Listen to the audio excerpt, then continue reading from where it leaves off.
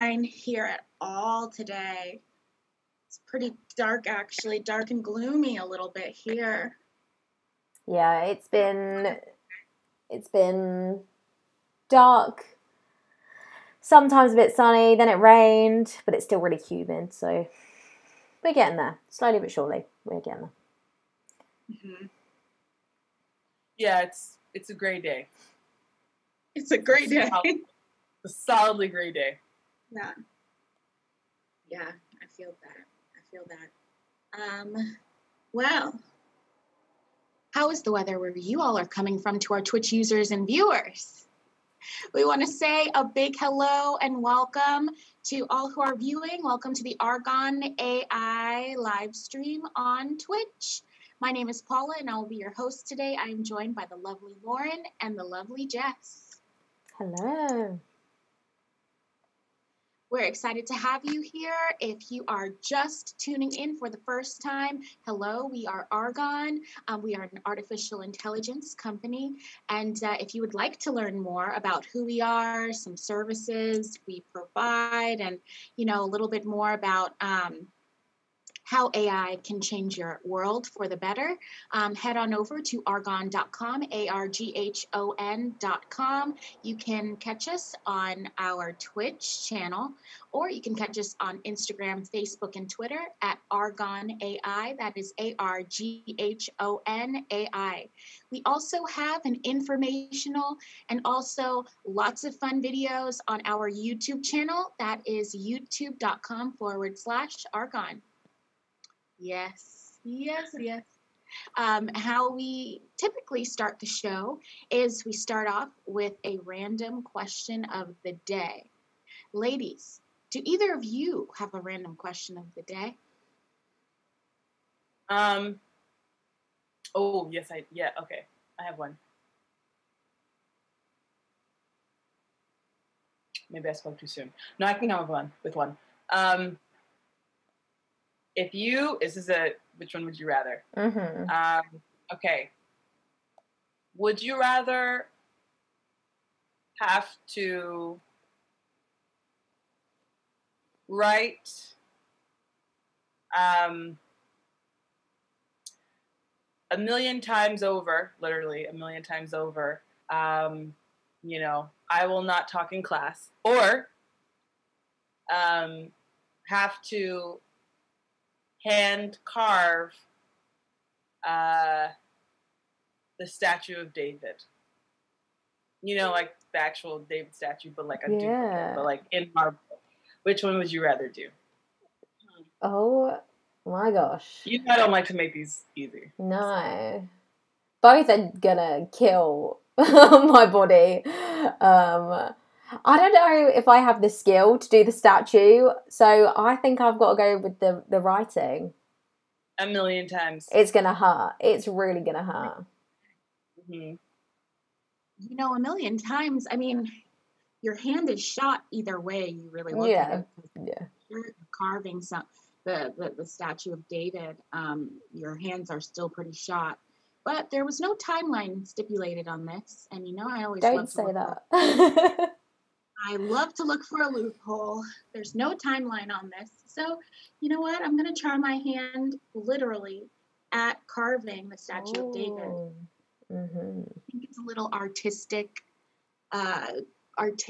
thing to do. It's something to keep me busy during this time of quarantine. I think. To carve the statue of David would actually be pretty fun to learn. What if they both had the same time limit, like a week for one, a week for the other, or whatever? If it's a month, it's a month, but it's like the same. They both have to be done in the same time frame. I'm gonna carve, because also not stipulated in the question was how big this had to be. Mm-hmm. So if it's just a pretty nice size. No, but then it's more detail though. Just a duplicate of the statue of David. I didn't say a miniature. It's still a statue. It doesn't have to be the same size, because that was never stipulated. No, I said duplicating the statue of David. Duplicating. I didn't say like just a small. No. Paula's like, yeah. Size is the same, Paula. No, that's too much of Yes, same size. You are just doing the Statue of David. How long is this time limit? Whatever the time limit is, it's just the same for both. Okay. All right. So let's say a month. Yeah, I'll carve David.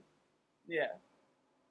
I think actually it'd be fun. I like trying my hand at new artistic pursuits. So, yeah. Yeah.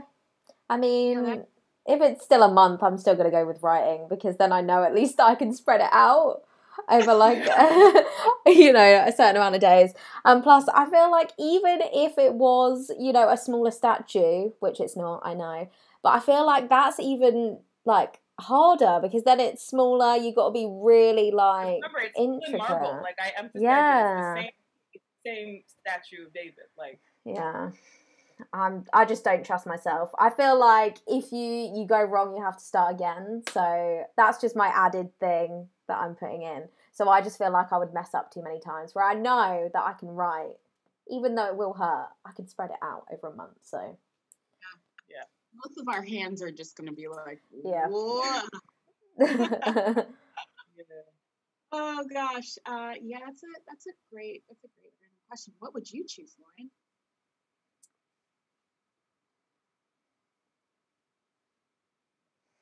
I'd write, because there's too many instances when you're hammering stone where you can accidentally hammer your hand.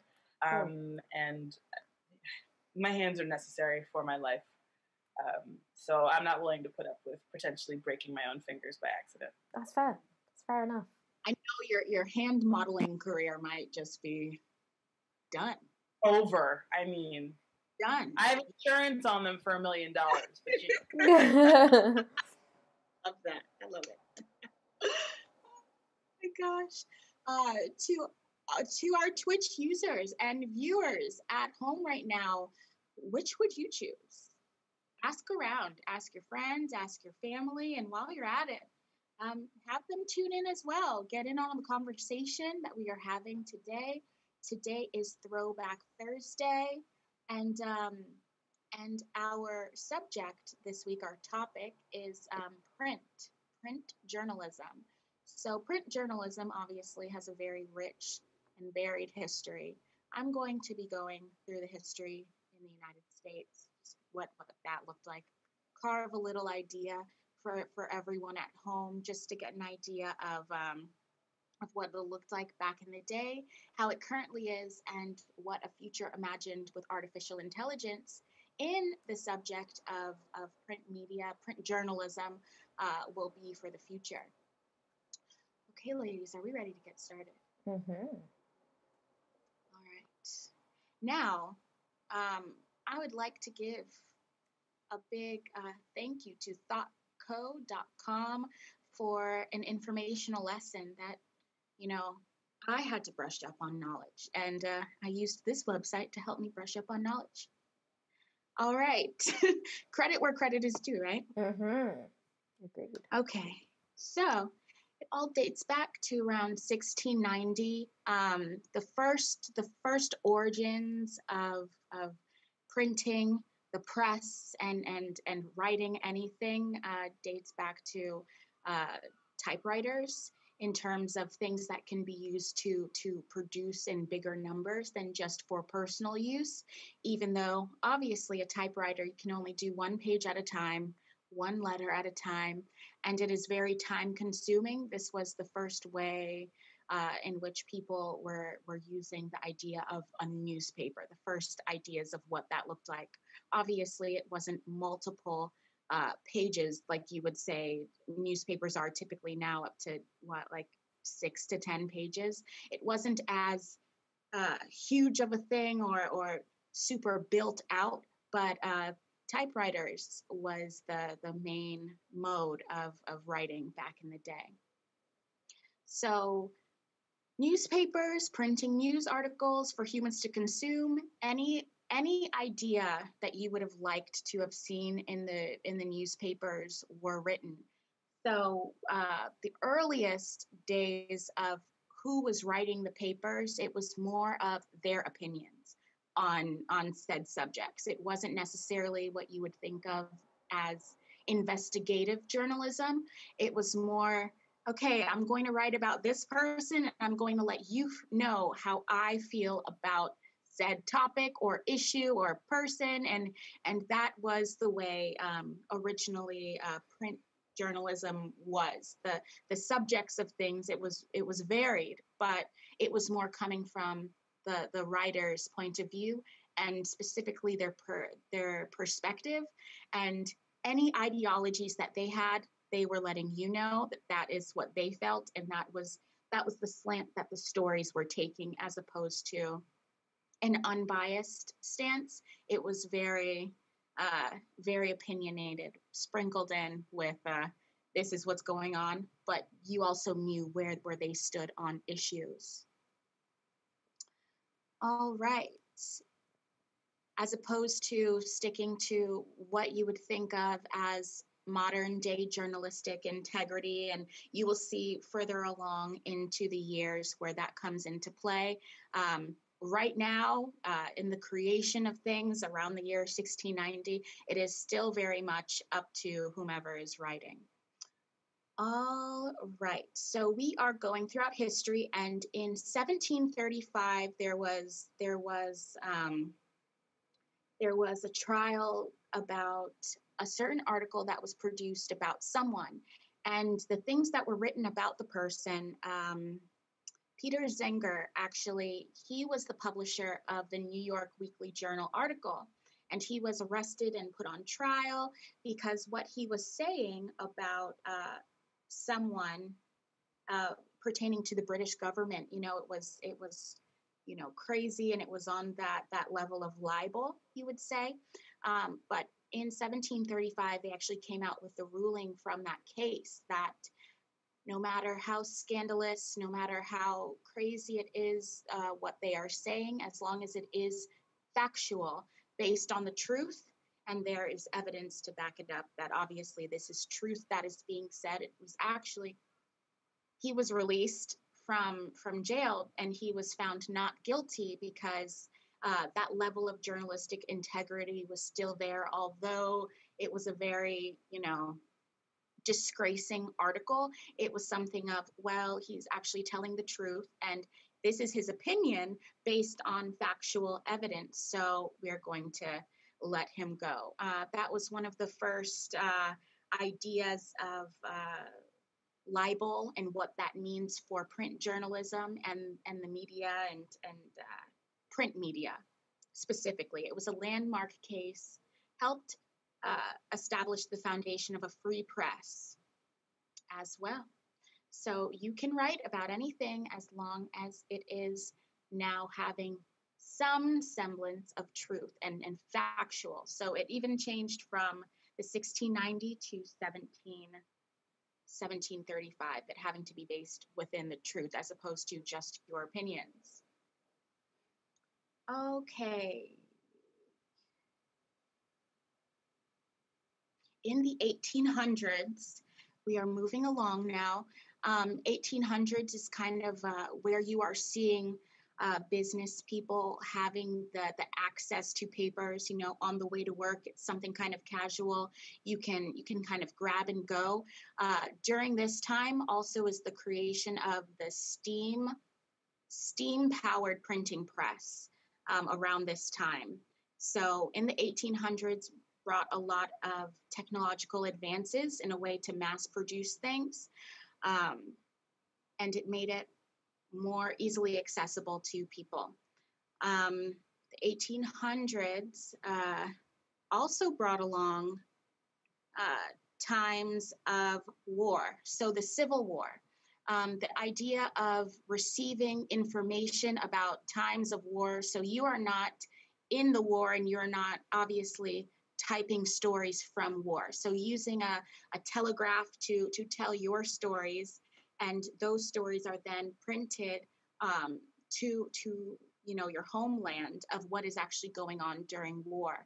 So this is the first instance of actually seeing real-time views of what war looked like in the printed press. In the newspapers that were produced around this time, you see the the traditional form of how newspapers are printed today. They do it in the inverted triangle. A lot of the most important information at the bottom, and it kind of, it's kind of broad and general at the top. Although it's the most important, they kind of fluff it out, and then towards the bottom it gets more specific and right to the point. So it's the inverted triangle styling of writing you are seeing during the Civil War and the reporting on that. Okay. During this time, you also saw the starting of the Associated Press. A lot of big press organizations coming together to share the news, as opposed to it being like, well, they only report this thing and we only report that thing. It was more of a, okay, well, under the Associated Press, this is the news of America. This is what the current events are. So let's all make sure we are getting the proper information out to the public, no matter what news source it specifically is. Just make sure it's factual and make sure that the people are getting their news correctly. All right, we are moving right along. As the years are progressing, you are seeing a differentiation in the types of print journalism that are produced. So they are marketing, print media is marketing towards different kinds of people. So you have the business people who are on the street and they're just grabbing newspapers. And then you have more highly esteemed newspapers coming up during this time. One of the most famous ones is the New York Times. That was one of the first major highly esteemed print media sources in the United States. Mm-hmm. The way that print media was being consumed was changing, as opposed to it being for few. It is now for everyone. How you are absorbing your news, everyone is absorbing the news. So it's not so much word of mouth anymore. It's more, yes, I read that as well, or yes, I read this here. Everyone is able to easily access sources of print as we are moving through history.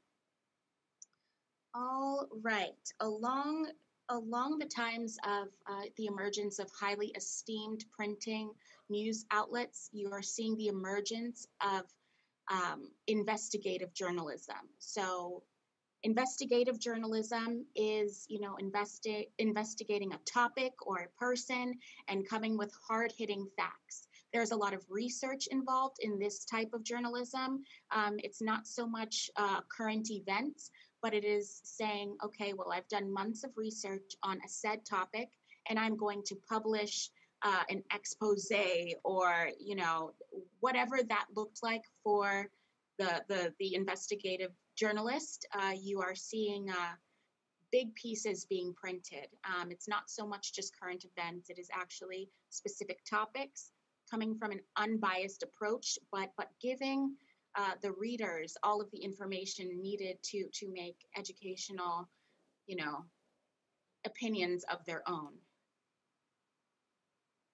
Investigative journalism, which is something we see a lot in modern day, mm-hmm. and in current day, the way the press is consumed.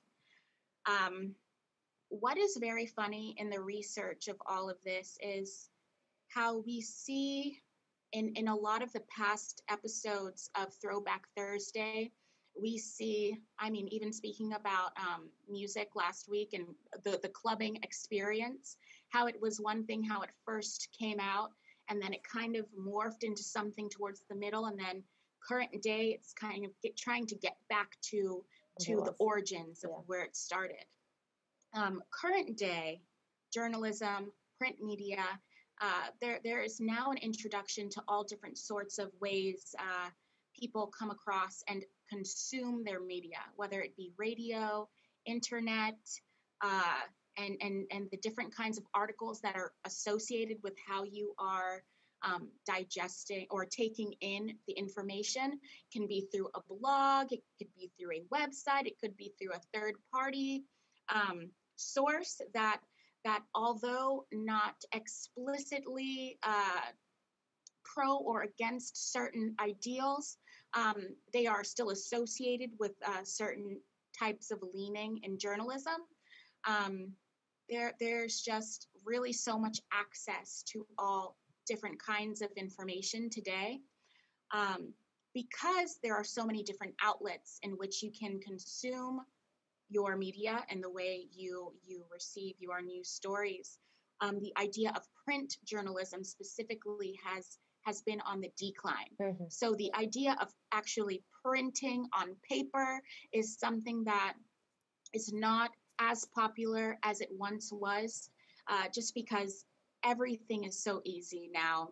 By the touch of our fingertips, we have a whole weeks, months, years past of news articles. You know, there are specific stations on the radio or, you know, internet radio that you can literally listen to any kind of news that you are trying to find nonstop throughout the day. Because of that, you've seen a decline in the actual print journalism space. A lot of those print journalism news sources that we've seen in the past, they are still here today, and they are still, you know, highly esteemed. The thing is that everyone has moved over now to an internet format. So they are still printing and producing the physical paper, just not as much as it was in the past. Because like with the time, things change and you have to acclimate, you know.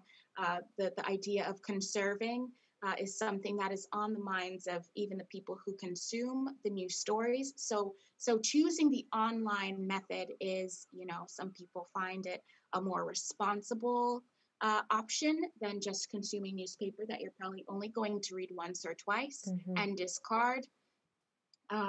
Yes, you are seeing a mixture of op pieces, so opinions, which is the origins of print journalism. You are seeing a specific area dedicated to people's opinions and what they think about said topics of the time.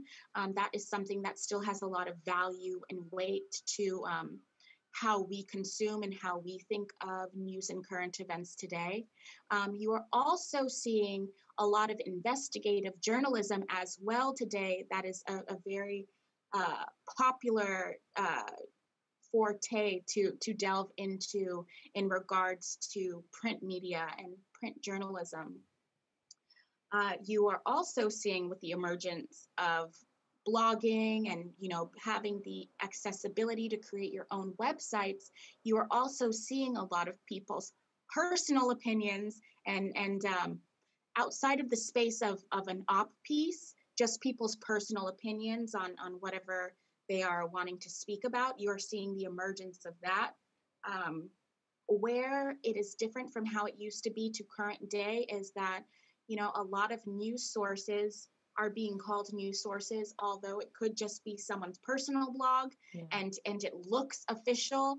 A lot of things are deceiving now, current day, just because, you know, a lot of things look more official than possibly they are, and people are taking them as truth. Where I am seeing current day that I appreciate, there are a lot of different opinions out there, but I do believe that the idea of journalistic integrity is something that is still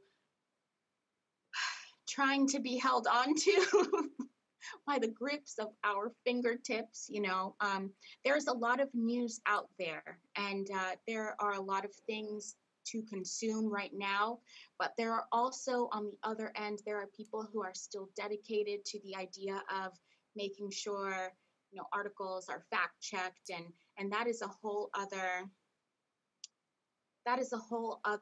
you know, subtopic of the idea of print and media journalism today.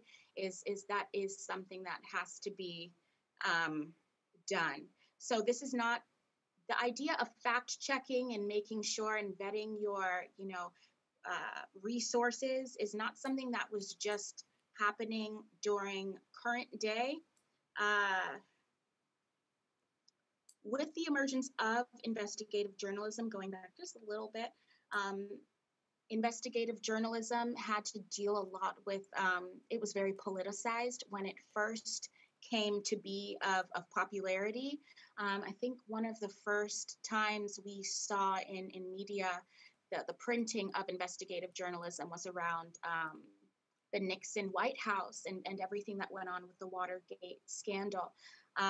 It was something that, having to check your facts and make sure that you are delivering the truth of what everything is going on during a time is something that had its origins around that time. And as the years progressed now back to current day, you see that with investigative journalism, I do see that as something that, the truth and the facts have to be there, and then you let people decide for themselves what it is going to be personally.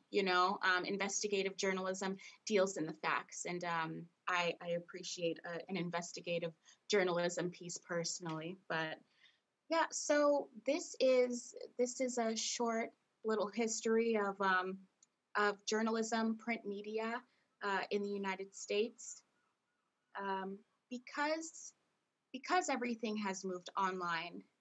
The idea of the paper, it's not something as it used to be, but the same ideas and the same articles are still being written to this day. It's just how we choose to consume said topics, which I think is very interesting, because the idea of people always wanting information and it to be information that is correct is something that will never stop. People will always look for knowledge, and people will always look for what is going on, and just wanting sources that are factual and can give you the facts as it is.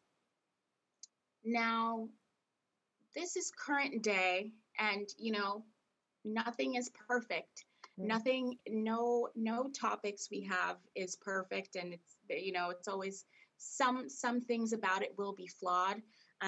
But what I find so interesting about journalism and how it will, well, we're also going to be talking about the future of that, is that with the emergence of the internet and having information really quickly accessible, and not just accessible to certain types of people, but really accessible to everyone on a global scale, easily, readily available, is something that I see as a great opportunity to make sure that what is being consumed and absorbed into our brains be something that is actually factual and upholds the journalistic integrity that once was a standard.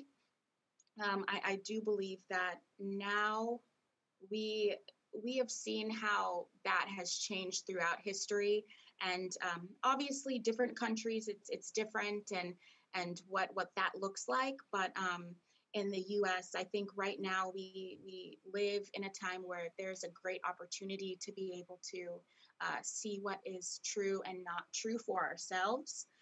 Whereas, I think because currently there are so many different kinds of stories out there, it gives us the opportunity to really seek out what is true for ourselves. And I do believe that technology, artificial intelligence specifically, will aid in the next season and the next shift in print media and journalistic media, how we are consuming the news. So, ladies, what do you think about print media in the US? Jess, I'm sure it might be different in the UK, but I mean, what are you thinking about just the progression throughout history? I mean, it's pretty funny that at the start it was sort of very opinionated. I mean, as many news outlets now say that they don't have a bias, I think a lot of companies definitely do have a certain bias, but again, it sort of goes back to that fact where it moved on. So as long as there was actual fact in it, they could still kind of, put it out as a story. So I think that's really interesting. Obviously, I can't really comment too much on the US side of things because I'm in the UK. So I'll kind of speak from the UK side of things of what I notice. And I guess it's kind of similar, the fact that we all live in the age of the internet, that, you know, news is and will always be in demand. And it's really funny, kind of side note, I was watching a documentary while I was working this morning, and it was about a fashion brand in the UK, and how now that they have to, they call it fast fashion. So if they see a celeb wearing a certain thing, literally within a week, they can pump out all of these looks and get it on the website done. And I feel like that's very similar to the news as well. I feel like if you're not up to date, you're not on the internet, you don't know all these things, then people are like, we need our news, we need our drama, we need all of this. So what I kind of notice as well is a lot of journalists that I see that kind of work for newspapers over here, their kind of research has now gone into looking into celebrities' like social media accounts as well. So they'll go back like years through their social media accounts to dig up stuff, which I always find is quite interesting, because that takes a lot of time. So news in itself has kind of changed as well, that, you know, we've got celeb drama, you know, there's cultural news, all these kind of different things. So it definitely has changed. And, you know, it is kind of sad about the whole print media thing. But unfortunately, you know, times move on.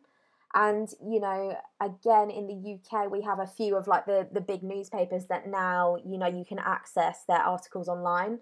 But you can kind of get like halfway through, and then they'll ask for you to basically pay to read the rest of it.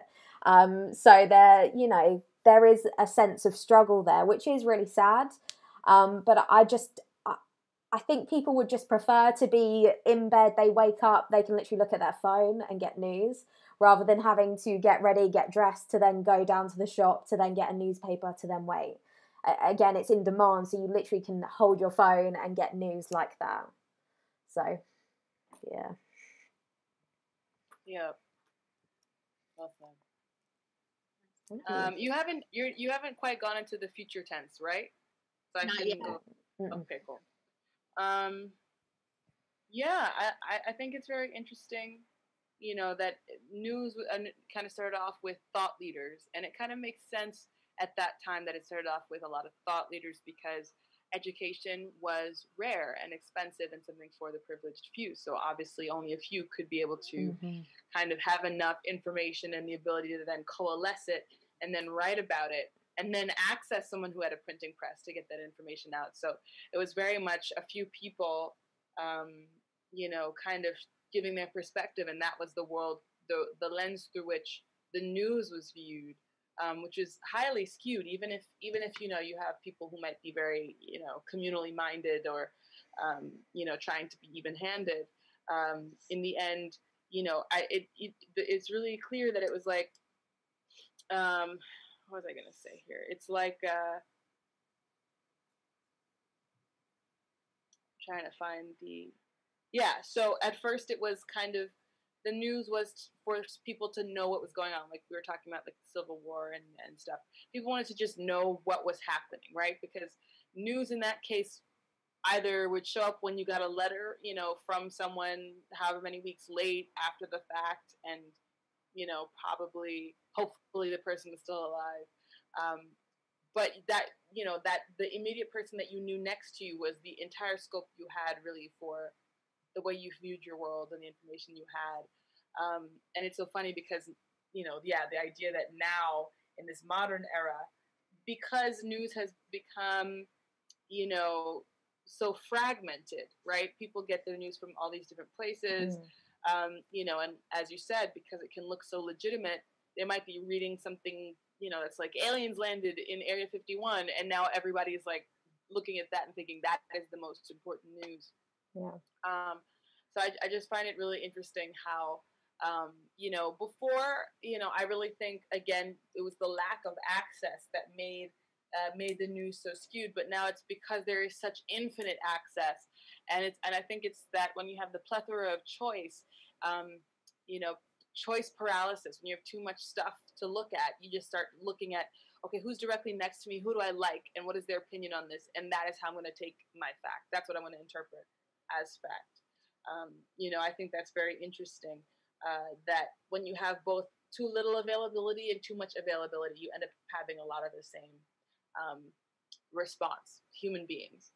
It's really when you get in that sweet spot of just enough available and just enough curiosity that you get a kind of balanced, more or less, news cycle where you spend the $3 for the newspaper or the 75 cents or whatever it is for the newspaper, and you get it, and so the newspaper is exchanging, and it's like there's a balance now, right? There's a balance in that case, but when it goes out of balance, the quality of the news also goes out of balance. Yeah. As far as when the access becomes so extreme on either end. So now we find that we're going back to the same. Very few people have the ability to access and read, news from more, we'll say more reputable, because they have a longer history of accessing and giving news and trying to have some kind of journalistic integrity, and maybe if it's a major New York newspaper, having the kind of a standard that people can expect. Now that's become again a luxury. So to get that kind of balanced news or that kind of access, it's kind of again becoming only the few can go, and it's very strange how much access in the too much or the too little ends up creating the same situation over again. I like what you said about, and I won't get into it, AI and fact checking and all that stuff. We see it now where there's certain apps that will tell you, this particular news site tends to do more tabloid type news. Their stuff isn't really fact checked or balanced, and this one tends to be more balanced, fact based news. And then we can extrapolate from there, and I'm sure you'll get into that. All the great things that can happen. And my last point is just that what we're seeing right now, I think, is an absolute need for a new standard, right? Because as Jess mentioned, the fact that we treat our news like we treat fast fashion. It was at one point about wanting to know what's going on and just be informed, but it's become kind of, we want to know what drama is going on, which is very different. So I think also now what we're seeing is there's just so much more vigilante news, meaning, people come in and they just start, saying their opinion and, this is what it is. And they can galvanize movements. Sometimes they're on the side of actual progress and good things. And other times it's, very extreme and not safe ideologies. So we're definitely in this modern era in need of some kind of established standard. And I do think apps and artificial intelligence are going to be how we can help to spread to the entire internet that kind of fact-checking standard. But I think similar to cybersecurity, which is an issue that we've experienced from, the 90s and the proliferation of the internet, you're going to have information security. And I don't just mean like security as far as your data is safe. I mean security like you can trust, the content that you're seeing. Right. That is very much in the same way that you have a whole industry fighting to make sure your data stays safe and private. There's also, there needs to be, if it's not an industry, it's a governmental body. So I think it's going to be really interesting to see where this conversation goes, not just here, but also in the broader sense. Yeah, absolutely. And then I could not. Oh, go ahead. We've got Ashley D commenting as well. So hi Ashley D. So they've said it always seems that now every news article headline is clickbait, trying to lure people in to click the news links and get those clicks and views to keep up with the other news outlets. So I feel like it's kind of always been quite clickbaity in the sense of, headlines stand out. But I agree with that. I think, again, to keep up with social media, people, although certain companies want to be the one that are spread around and shared, because then it's like, oh, we got our news from insert company. They want to get ad dollars because that is now how they're paying, for their light bill. I really do agree. I agree with all of the sentiments stated here today. Thank you, ladies, for that, and thank you, Ashley D95, for that. They're really going forward. There has to be a new standard set in place. And as you were saying, I do believe that artificial intelligence will aid in that greatly. To be able to not only, not create brand new articles, but just be a system to vet the articles that are out there right now, based on users' preferences, which is good, but also based on just the facts. Yeah. For the user, when AI comes into play, AI is wanting to get the optimal results for the user. If that is of utmost importance, which it should be in any AI creation, then the idea of giving the user factual, fact-checked, legitimate information is something that should be of utmost importance. I do see even the media utilizing artificial intelligence. The press media, printing media, to use artificial intelligence, even how they receive the news that they will be writing and reporting on. I think there is great. There is just a lot of excitement around, slanting certain news stories to be fitting of a certain narrative as opposed to another narrative. And I think that is something that will, be around as long as print journalism is around. But I also do believe that there are print journalists out there and print media out there that really does strive to just give you the facts as the facts are, which is no matter where it's coming from, it's just actually the truth, which is something I believe hopefully in the future, that is what journalistic integrity looks like in the age of technology and the age of you are so readily and easily absorbing everything around you that that may be how the new standard for journalistic integrity looks. Utilizing technology, utilizing artificial intelligence to be that one more level of vetting all of the information that you are receiving. I also do believe we spoke about this on Monday. I feel that it just is more efficient. It saves time, and it really does save you from having to mislearn information, which I think on a global scale is absolutely of value. It's of value in a different kind of way. I do believe, people, there is value in time, there is value in money, but there is also value in knowledge. And I do believe there will be a whole different kind of currency in how we absorb and how we come across knowledge that is put out there. And I do believe with utilizing artificial intelligence, it can be done in a way that is just and fair and something that everyone can get the same kind of news, not based on any kind of socioeconomic status, but it's just the fact that everyone should have the right to what is correct knowledge, what is just factual. Okay. Yeah, how do you ladies see the future of AI in the idea of print journalism? Also your AI, just also even on a more surfacey level, your AI knows the kind of news stories that maybe you gravitate to more.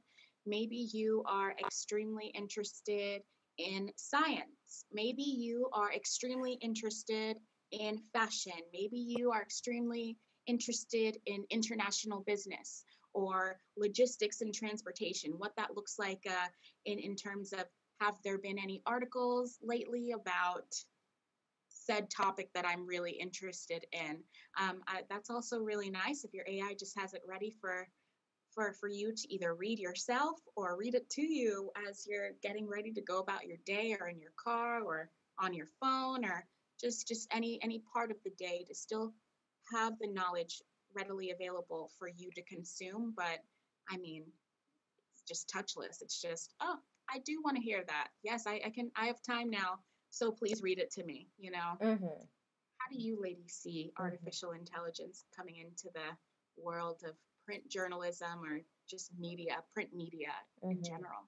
So I think you've kind of touched on two of my main points that I had. And my first one was to filter through the fake news. As you both have said, you know, that is a big issue that we currently are in. You know, the internet is a big, big place. A lot of people have, you know, access to, you know, write stuff on there, put this out. So, you know, that is the worry sometimes. You know, I speak to family, friends, and they're like, oh, did you hear about this? And I'm like, no, I didn't, but could you tell me more? And then they like send me the link, and I'm like, that doesn't look credible, and who else has seen this? Like, what else is going on? And I think that's really important as well, you know, in the current times that we're living in. You know, it's a crazy world at the moment, and I think we all need to sort of know what's going on and sort of actually know the truth, because I think a lot of people right now don't feel like they actually know what's really going on in their countries. Again, I can only kind of speak for the UK in that sense. But yeah, filtering fake news, again, you know, AI, we speak about bias quite a lot on here. And I feel like that's where AI is going to come in, that it can produce, you know, unbiased content. Obviously, you know, if a person isn't giving the biased opinion to it, but, you know, if it's looking through these different articles, etc., and it's getting the correct data, then, you know, I think it will be cool to actually have news that we can kind of trust, that it's just unbiased. We can kind of read it for what it is and make our own minds about it. Another one that you kind of touched on, Paula, was kind of using the customer relationship data. So sort of not only in the sense of like your own AI, like it knowing your preferences, but print media companies as well. You know, it knows its customers, so therefore it can kind of have a service potentially where it could customize direct, you know, mailings, catalogs, all that kind of stuff. So it's tailoring the content to the preferences of the individual customers. I feel like that would be a really cool way to go. You know, you're keeping the companies alive, but again, you're sort of making it that more personal experience for every single person. Yeah. That's great. I never even thought about that last facet you put in there about the print media companies actually doing that, you know. Like utilizing it, yeah.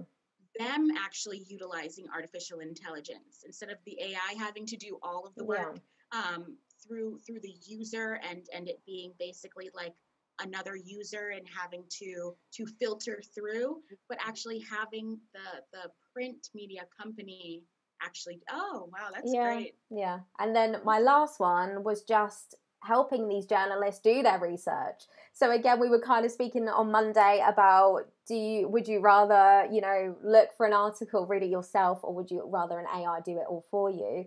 So again, imagine just a journalist being able to sort of get all the content, and then they're able to then write the article from that. So basically they don't have to do all the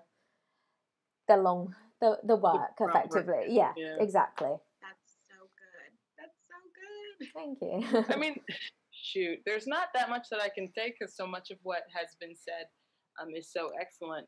You know, AI helping to fact check, you know, on all sides of the consumption production for the news industry. You know, and what else did I have on here?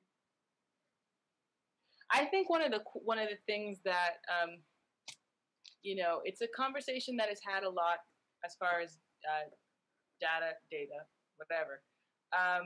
But in tech, where it's like, okay, so what is there needs to be a standard for data that is that it can kind of be industry wide to allow for this kind of, specifically it was like the Internet of Things, but to allow, you know, there to be this massive interconnectedness across all of, you know, technology, the industry, devices, appliances, that kind of thing. But when I think about it, it's like one of the biggest things is there's going to have to be, now I know that it won't necessarily be absolutely perfect, but in the same way that organizations like the UN have things like the Universal Bill of Rights, right? Which is just, these are what human rights are.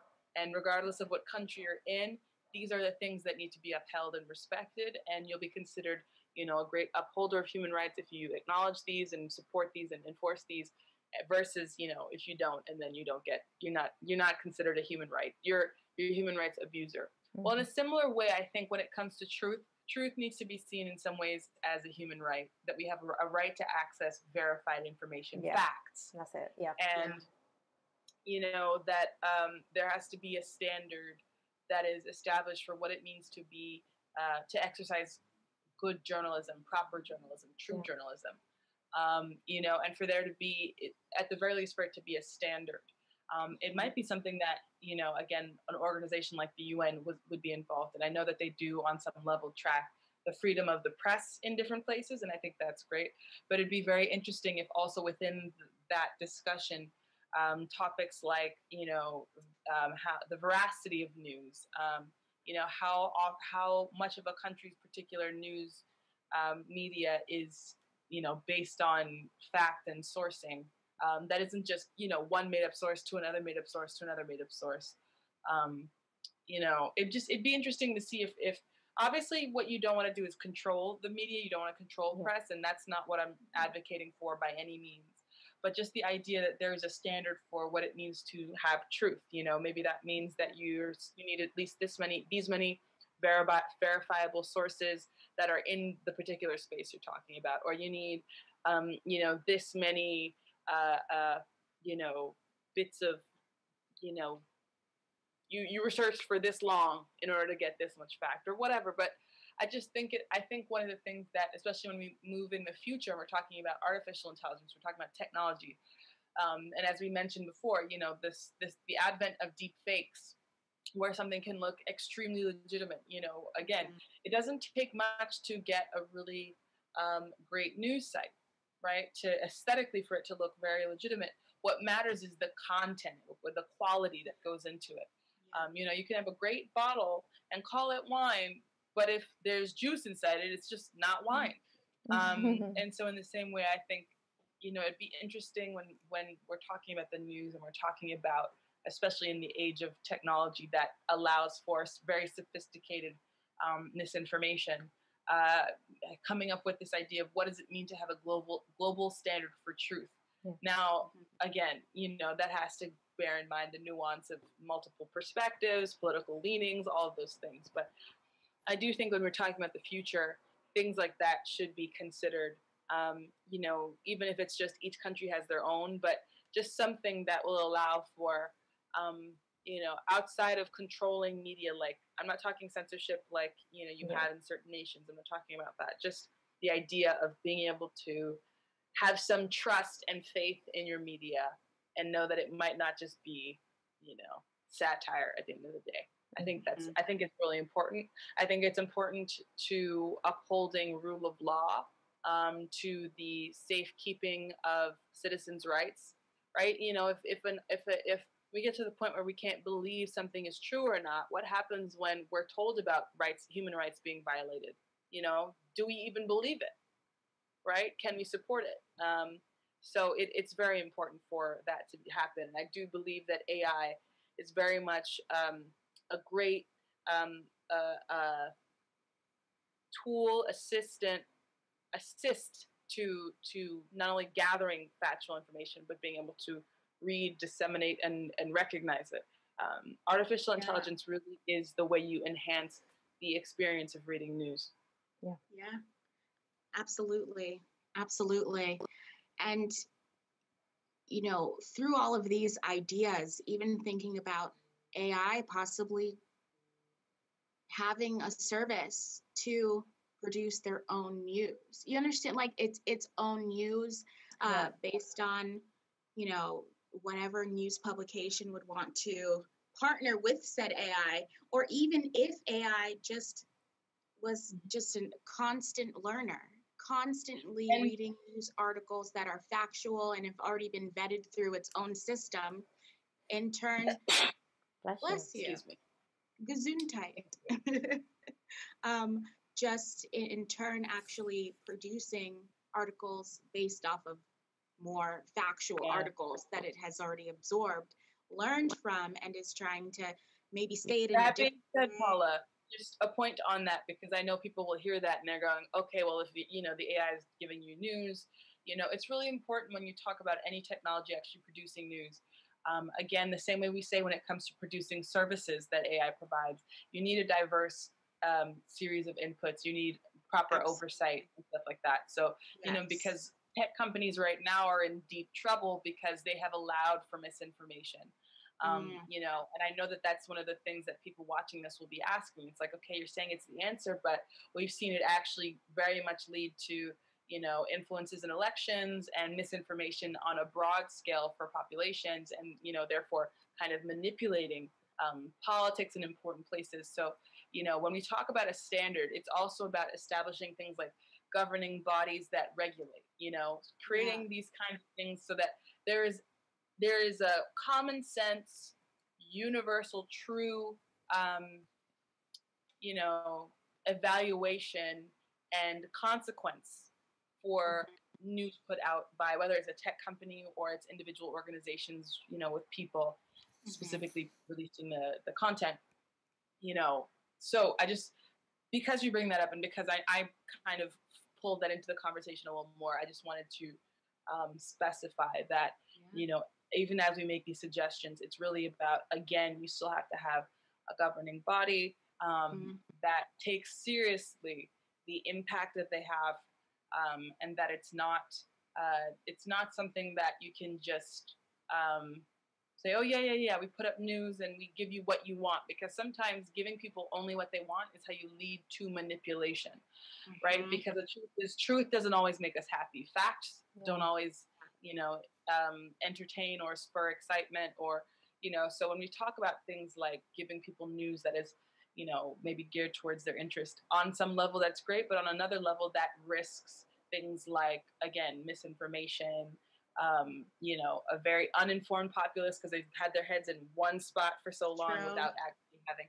So on some level, there might even be things like, there needs to be a certain broad, the standard might look like having things where you say, on a certain level, you need to have from these 4 or 5 areas, almost like when we talk about things like the, not the table of contents, but like the food pyramid, the idea of, a healthy diet of food has this, just general basic nutritional elements, right? Well, information is a kind of nutrition. It's a kind of way that you enrich yourself. So, even if it's, not dogmatically adhered to, but just a standard that's created that says, in order to have a balanced opinion, you need to have these different kinds of information feeding in to make sure that you're actually associating with, you're getting the proper perspective and you're able to develop what your own opinion is based on fact.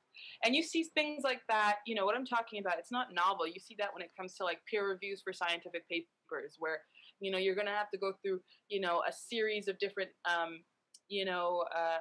question and answer and people fact checking and being able to verify your work. And, you don't just get to put it out there, say, hey, this is a thing I learned, or this is a new scientific discovery, without there being some level of, you've been challenged on it to see that it still stands. And so we know that the average person is not going to do that, the average consumer of news. But the idea is that these people would be able to know, again, no one's forcing food down our throat. No one's forced to be a vegetarian or a vegan, hopefully. No one's forced to eat meat, hopefully. But the point is that we all understand you need a certain amount of protein, you need a certain amount of, calcium. And so we can make informed decisions on what works for us. So I think things like that kind of being normalized, where it's like you need a certain amount of this information, a certain amount of that information, just to be, a healthy new citizen. Things like that really are how we change society from being kind of going back to the original days where only a few had the information and were educated enough to make the decision, to now, again, everyone has access. Going to the corner store is not what we do anymore for our news, but it's this idea of we all go to places we can trust for news. Yeah. Wow. Well said. Well said. Mm-hmm. Thank you. I mean, that seems like the perfect way to let everyone know who is viewing that, if you are curious as to, what the future of print journalism and print media look like, possibly with artificial intelligence involved in the process, um, could possibly be the next coder of these programs that could, be changing of the industry in such a positive way of the new standard. Speaking about a new standard, I think as times change, there needs to be things that consider the unique circumstances presented during said times. So, in creating a new standard and a new set of rules to play by, and keeping in mind journalistic integrity, and also what does that look like with being introduced to so many different kinds of press outlets and news outlets and things that say they're news outlets, but really it's just a blog that looks very official. What does that look like for the future? But I'm optimistic that the idea of integrity and the facts and the truth will prevail above all else. And because I believe at the end of the day, we all want the truth, and facts, and it to be presented in a way that, is easily accessible and available to everyone. Yeah.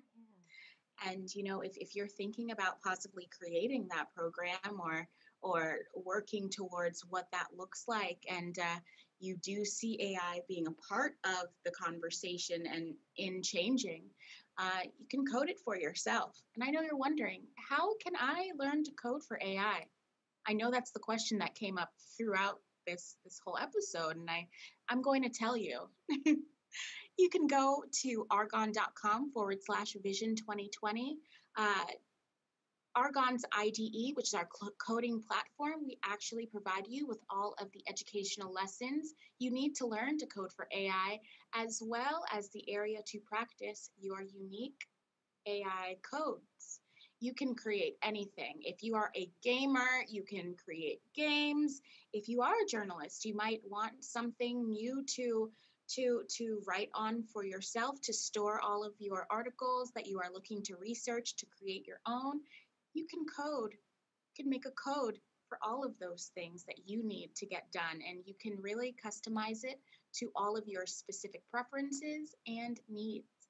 Once again, you can head on over to arghon.com/vision 2020 to do all of that. Yay. If you are curious about Arghon, who we are as a company, what we are about, some services and products we offer, you can also head on over to arghon.com.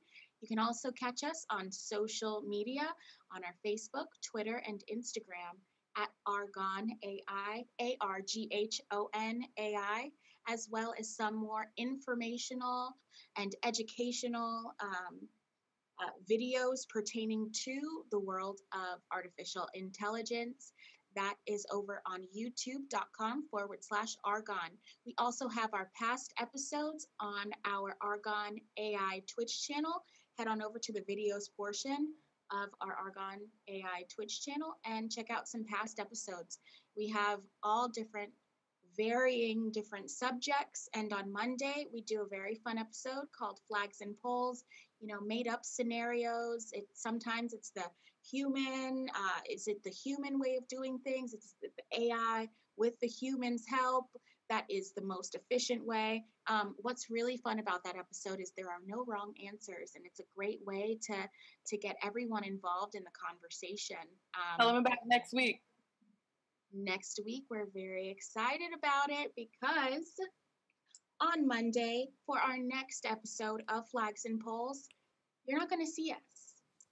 We will not be here. But guess what? Flags and Polls is still happening because it will be with Arghon's summer interns. Yay. You will be able to get a fun, educational episode of Flags and Polls, but done by the awesome Arghon interns, and we are very excited to have them on this channel, and we are very excited for you all to tune in, ask questions, and join along in the conversation of AI. Hey. Yes, that episode, as always, will be at 3 p.m. Eastern Standard Time or 8 p.m. British summertime. You all can still see me, correct? Yeah. You guys can Yes. see me? Yeah. Okay, great. When you were talking about the coding, you said arghon.com/vision2020, right? Yes. Okay. Arghon.com/vision2020. Go ahead, learn to code for AI. You have nothing to lose, but everything to gain. Hey. Yeah. Yes, yes. Ladies, I want to thank you so much for having this conversation with me pertaining to print media and print journalism, what it looked like in the past, how it currently is, and what a future imagined with artificial intelligence looks like. So thank you, and thank you. For those viewing at home. If you want to speak to your friends about this, if you have any comments or ideas as to what it looks like, where you are tuning in from, let us know. We'd love to hear from you, and we still have access to these episodes and all of your comments. We just want to say thank you so much for tuning in, and we look forward to seeing you all here for another episode on our Arghon AI Twitch channel. See you all next week. Bye. Bye.